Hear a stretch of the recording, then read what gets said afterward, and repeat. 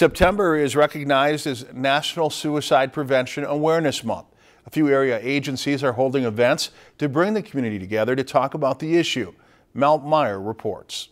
The Upper Mississippi Mental Health Center held its second annual Suicide Awareness Community Picnic today. It's a good event to get information out to people about mental health and mental health programs that are available in Beltrami County, Bemidji area.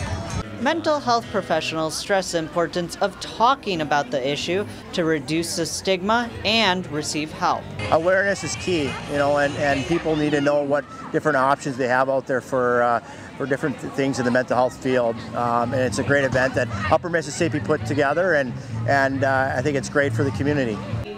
The event is the first of many held around the community, such as a vigil and run and walk fundraiser. Bemidji State will also hold a few public events on the campus starting Monday. These events can have an emotional impact. And it is a way that a person that's lost somebody to suicide can give back and promote healing and promote education and advocacy in our community. And the more we can do community activities like this, get the word out, the better off we all are. The next event will be the 10th annual Run, Walk, and Skate for Suicide Awareness that will happen Saturday starting at 8 a.m. at the Sanford Event Center. At the Upper Mississippi Mental Health Center, I'm Mel Meyer, Lakeland News.